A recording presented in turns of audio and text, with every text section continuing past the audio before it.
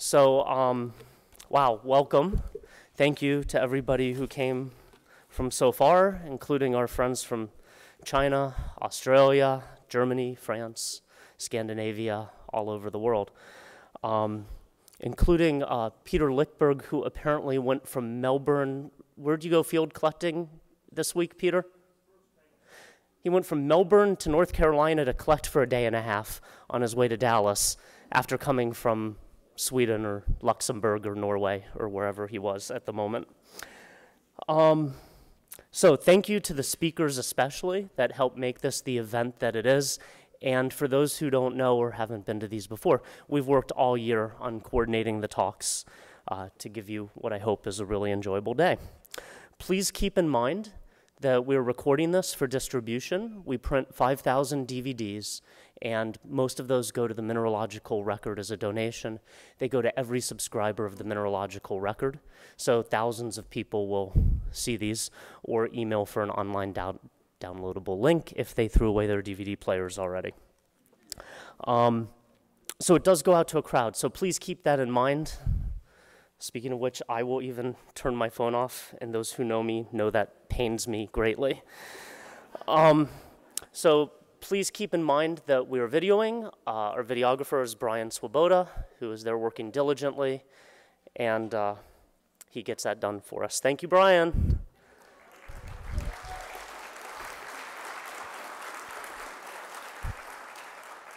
And he's done that for 8 years, so he has all the archival DVDs and the bloopers and offshoots. But don't ask for those. That's Brian.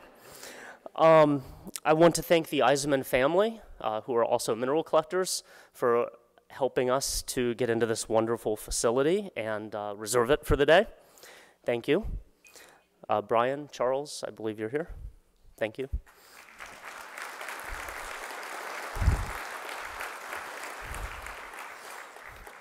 I want to thank Dave Wilbur just because he's Dave. Dave, thank you for coming out.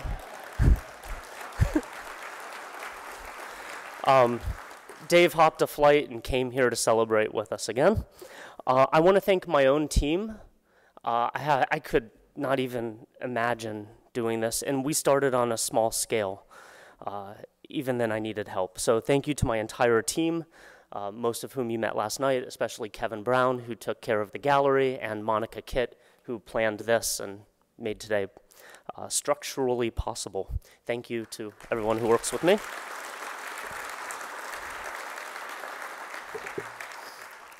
And I want to thank all of our sponsors, so some of whom are here. So particularly I want to note the Perot Museum here in Dallas is under new leadership, and for those who haven't met her yet, Linda Silver, our new CEO, is here, as well as our new curator, formerly of the Smithsonian, Kimberly Wagner, and if you don't get a chance to meet them today, they will be around this evening as well. So thanks to the Perot.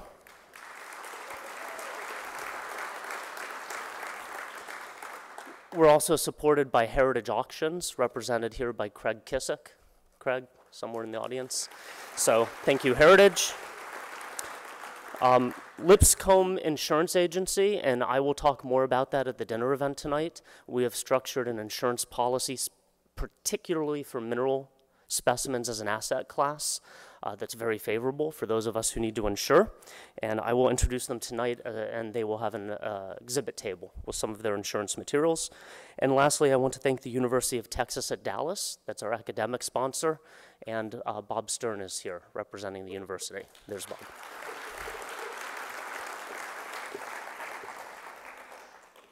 Thank you. And finally, just because so many of them are here, I want to give a special thank you to my Midwest mentors who kind of started me down this crazy path without knowing. I think it's been a few years since I embarrassed you in doing so, Sandy. So thank you to you and your wife for selling me my first $12 Wolfenite when I was 11, when I should have been spending the money on the Miss Pac-Man arcade games 2 stores down from your rock shop. Sandy's from Columbus, Ohio.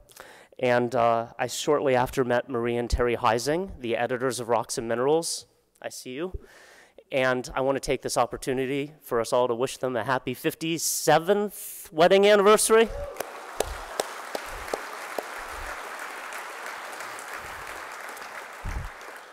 So 57 years of collecting minerals together, too.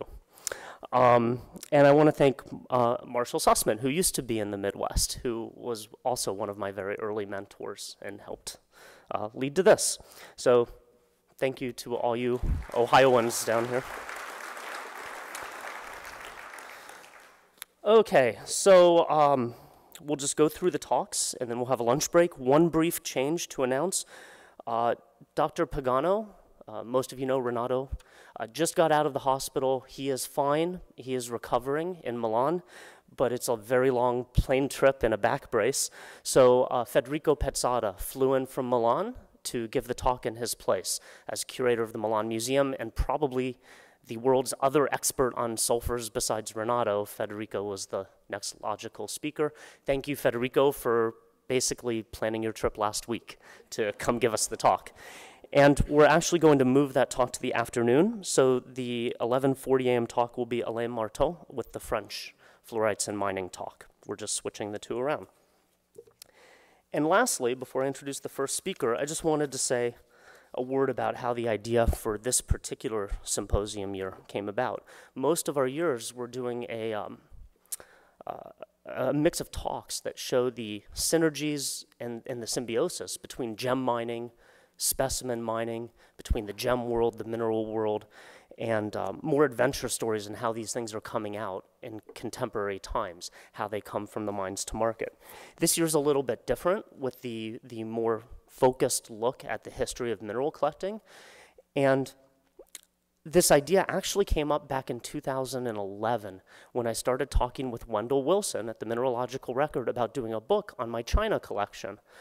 That would be a teaching book I could use in China to teach them why Westerners liked such small things and why we showed so much appreciation for small crystals culturally and historically in our museums, and that didn't seem to be a function in Eastern cultures, India, Korea, Japan, or China.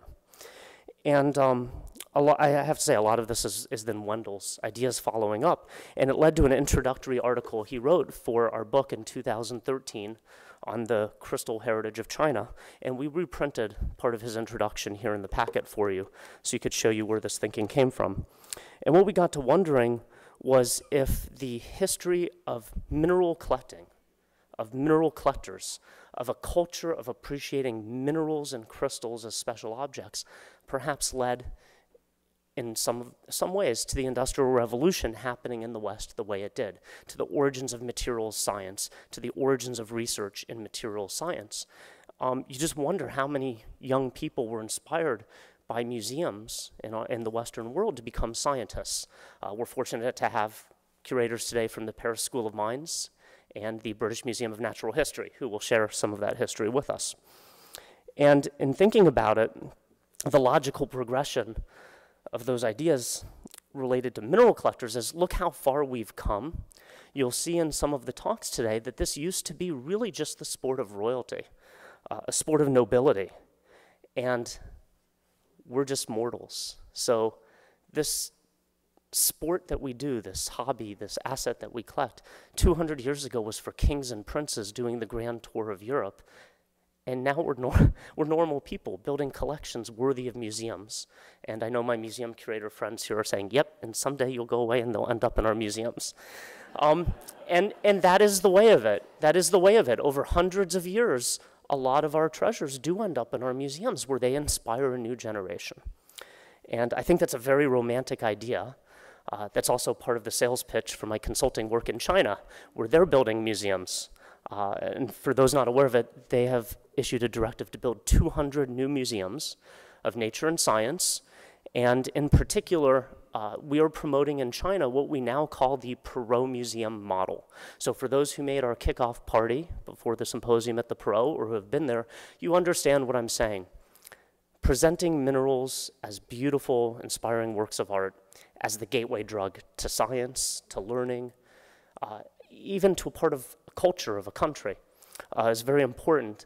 And we basically are saying that this style we've developed in Dallas of putting our collections on loan and making a beautiful museum exhibit in an art gallery format is a new way forward.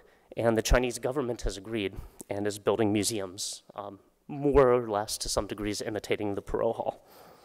So before I introduce our first speaker, I want to end this with one story about the benefits of mineral collecting a few hundred years ago. My first big deal as a mineral dealer was dealing with the Russians, but that's a long story. My first legitimate big deal was, getting a tip that Herb Aboda had already been to England. Where are you, Herb? Herb had already been to England, and of course knew this was coming ahead of time, and got into a collection that went into storage in 1811 with one of these multi-generational ancestry laws where you could seal a room and not look at it for a couple generations and you don't have to pay taxes. And it was the collection of Sir Robert Ferguson of Kirkcaldy. And what I was told was, well, Herb already got all the good stuff, but it's fascinating material, 200-year-old labels with labels from counts and countesses and princes, and there's still lots of little stuff left in the drawers. It might be good for the internet. This was 1998, and this was the first business joint venture I made with my good friend John Vivart, who unfortunately left us this year. So John and I bought this, not knowing how it would work out, and we bought 800 pieces from the Robert Ferguson collection with these beautiful old labels, and that was actually the first big collection deaccession on the internet. In doing so, we got into his journals and his files that were stored with the family all these years, and we found a quote that I'm going to read to you. So between 1795 and 1805, Robert Ferguson visited continental Europe. He met and corresponded with many famous scientists, Switzerland, Dresden, France. Well, unfortunately, he was in Paris when Napoleon came to power, and Napoleon didn't quite know what to do with this guy, so he put him in Montmartre under the care of Jacques Cuvier, the great biologist. Because Ferguson was British nobility, you had to watch him, but he seemed to be a scientist, or at least talk like a scientist. He was just collecting minerals. He wasn't really a scientist, but he talked the talk. And so here's this quote from Sir Joseph Banks, who wrote to the French, I think the French Minister of the Interior, on January 30th, 1804. There is among the English detained in France a young gentleman, Mr. Robert Ferguson, whose pursuits are very much directed to scientific objects. He is not yet a fellow of the Royal Society, but will certainly be chosen into that body as soon as he can return home, if his liberty could be obtained. It would be considered a favor here to all scientific men and a great compliment to the Royal Society of Britain.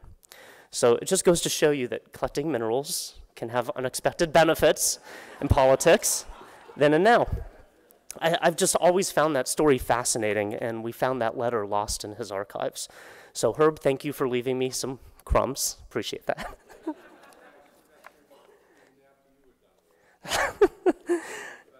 He says he still got some things after I was done.